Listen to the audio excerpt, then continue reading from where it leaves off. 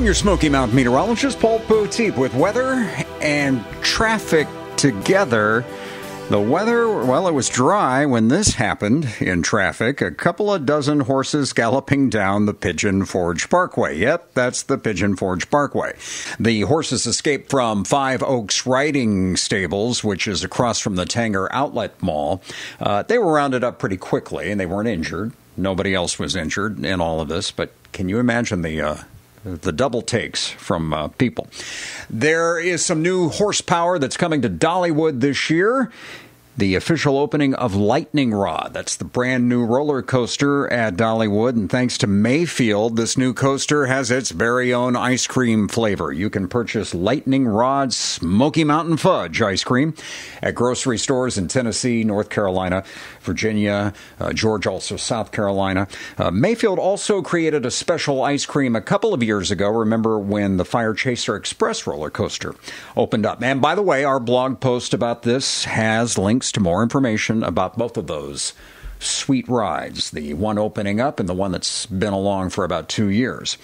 Boy, that ice cream looked good, didn't it? I could put away a quart of that pretty quick. Of course, then I'd have to go running. Yeah, to run it all off. Also, plenty of ideas for what to do in March, including the opening of Dollywood on March 19th. And highlights like the Winter Carnival of Magic, Country Music Week, Irish Month at the Titanic Museum, Quilt Fest, and brunch with the Easter Bunny.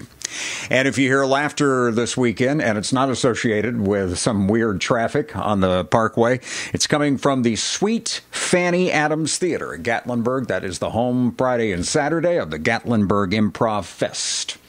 Now, let's see if we can find anything to laugh at in the 7-day forecast. It gets a little cooler again. We're going to go back below normal Wednesday, Thursday, and Friday. Not too badly. Monday and Tuesday will be mild. Temps in the 60s. We're watching for showers and thunderstorms, especially in the afternoon and evening. We'll keep an eye out for any kind of severe weather. Make sure you follow us on social media for any updates. Wednesday is cooler, and we may see some morning light snow around. No significant accumulations. Slight chance of precip again with rain on Thursday in the afternoon, and maybe, especially in the higher elevations, Thursday night into Friday morning, we might have a little snow to deal with too.